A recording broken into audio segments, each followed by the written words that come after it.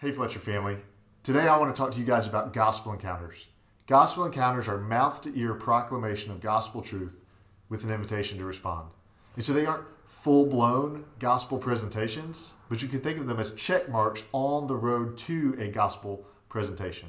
And so it may be as simple as asking if somebody goes to church, or pulling somebody aside and praying with somebody who is struggling, or it might be just giving good, solid biblical advice to a coworker in a particular area of their life. So take a few minutes to listen to a couple of our members here at Fletcher as they share some of the gospel encounters that they've had over the past semester. This winter, we traveled back to China to visit family and friends. I saw that people's hearts were full of anxiety, especially the education system has oppressed kids to work harder than before. Whenever we had a meal with family or friends, there must be at least one parent has to leave in the middle of a meal to bring their kids home to do homework. I recalled a time when I shared God's way with a group of friends when they had been talking nonstop about the correct way of teaching math to their kids. To me, they were slaves, busy making bricks in Pharaoh's system, but they didn't realize that. I shared with them that the growth of life is produced by following God's way of life. Human's heart is soil for planting. If a seed stirs up the joy of learning, then we have found a seed that's connected to a source of truth and beauty. Then I talk about the analogy of overplanting and over-fertilizing plant. Then I share briefly how our family have found a joyful way of sowing, watering, and trimming. At the end of a conversation, one of them said, "It seems to me that you live in a different system." I said, "Yes, you're correct." Hey everybody, this is Ryan Florin. I wanted to share with you this cool gospel opportunity that I had recently. As some of you all know, my wife and I, we have 7 children, and one of our children, Peter, at around 1 year old, he was diagnosed with cancer, and within the year he passed away.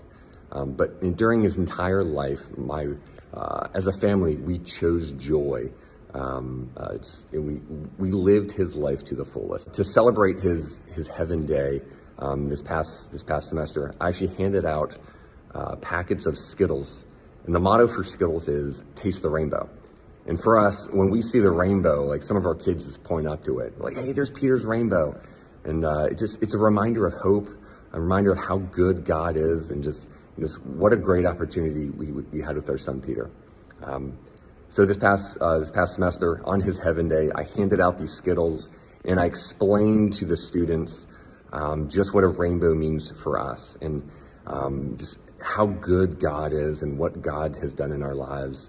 And it was a really cool opportunity for them, because I know that's something that they don't hear from many other professors, and they don't hear at many other places on this campus. So it was really cool to share that with them. Hello, I'm here to share a gospel encounter that I experienced in the last few weeks. I have a friend that is going through a similar situation like we did last year, of moving from a comfortable place to, even though it's an exciting move, it comes with nerves and uncertainty of what's to come. And I was able to encourage her through our experience, how God has played a role in everything that we've done, from finding a house to finding a church, and just finding godly friends that have encouraged us through this situation. So I can't wait to see what God does through her and her husband's life, and the lives that he will encourage through his new job.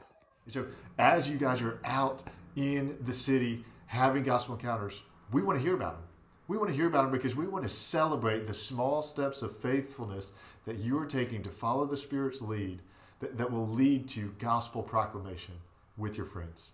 So if you go to our website, fletcher.church, at the top under Connect with Us, there's a tab that says Every Member on Mission.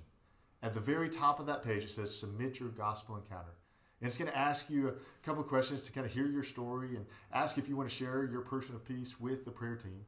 And then at the very bottom, it's going to ask if you want to submit a video similar to what you just saw in this video.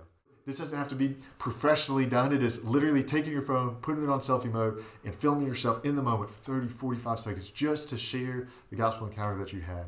Depending on the video and with your permission, we want to think of creative ways to share that with other people here at Fletcher, to encourage them, to help them celebrate together with you, and also give them ideas of some different gospel encounters that they might have.